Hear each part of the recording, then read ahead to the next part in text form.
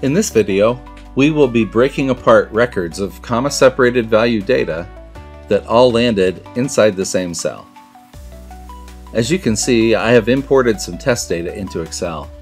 The data came in as comma-separated values, but unfortunately, it did not separate each record out into a different row as I was hoping.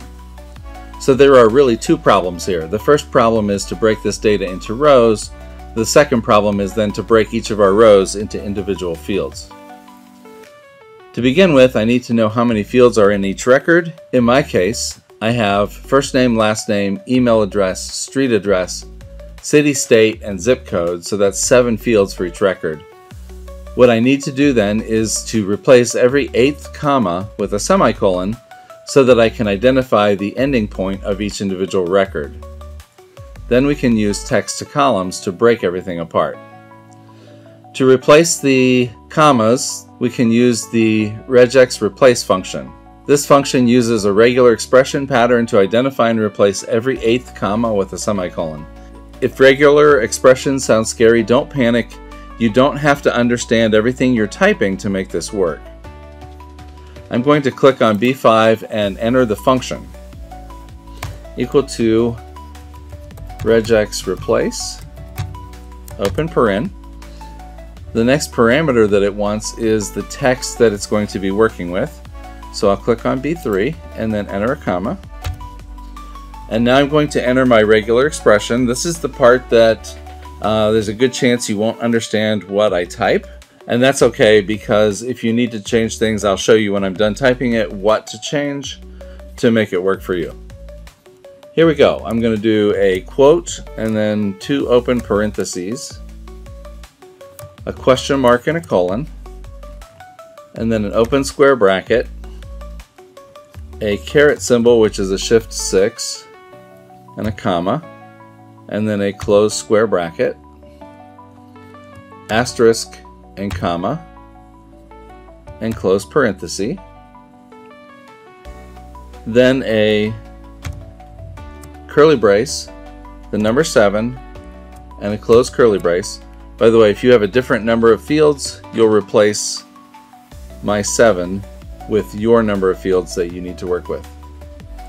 Then an open square bracket, another caret symbol, another comma, closed square bracket,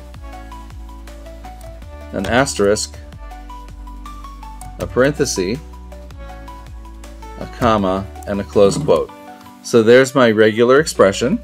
What it is saying is ignore the first 7 commas that you find and then choose the 8th. Ignore the next 7 and choose the 8th. Again, if you need to change this for your use, you can replace the 7 with the number of fields that you have in your case. If you wanted to use a different character than comma, you would have to go in here and replace the commas after the caret symbol and also the comma after the asterisk. Alright, after that I'm going to say comma, and we have to enter 1/3 parameter. This is quote, $1, semicolon, close quote, and then close parenthesis. This last parameter is saying we want to have 1 output field, and we're going to replace commas that we find are every 8th comma with a semicolon. When you're done typing that, make sure everything is correct, and then hit enter. And here's my output from that function.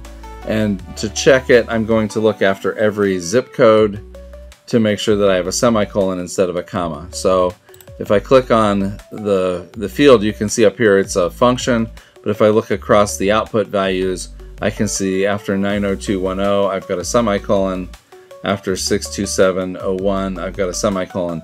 So it looks like it worked just fine. The next problem is that while my output is correct, the contents of the cell is a function, so I can't do text to columns on the function. So what I want to do is copy the output and paste it into a new cell as data. So I'm going to go to B5, I'm going to right click and say copy. I'll click on B7, right click and choose paste values. which is clipboard 1, 2, 3. And now in B7, if I click on that, you can see that I have data. We're ready to break this apart into individual rows. To do that, click on the Data tab, click on Text to Columns. We're going to tell it that we want our data to be delimited, and then click Next. In this case, I don't want comma or space. What I want is the semicolon. And then I can click Finish. Now notice that it didn't look at first like anything changed, but if I click on C7, I can see I have the equivalent of a record. If I click on D7, here's another record. E7, there's another record. So great, that is working. Now I'm just going to select all the way across so that I choose all of my records. And then I'll right click on that and say copy.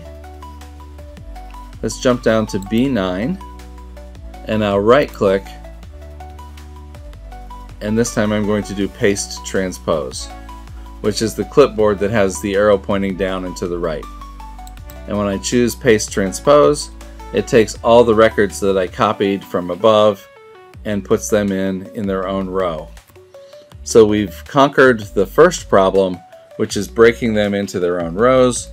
Now we need to break them apart into individual fields. Again, I can use Text to Columns. I need to select all my rows because I want to do them all at the same time. So here I've selected B9 all the way through B38. And now I'll do Text to Columns. Again, I want delimited, so I'll hit Next. This time I don't want the semicolons, I want commas. You can see from the sample data here that it's dividing it correctly, so that looks good. And I can click Finish. And now it's broken my data into separate columns. I'm going to go back and double click on my REGEXReplace function because that's probably the heart of this tutorial.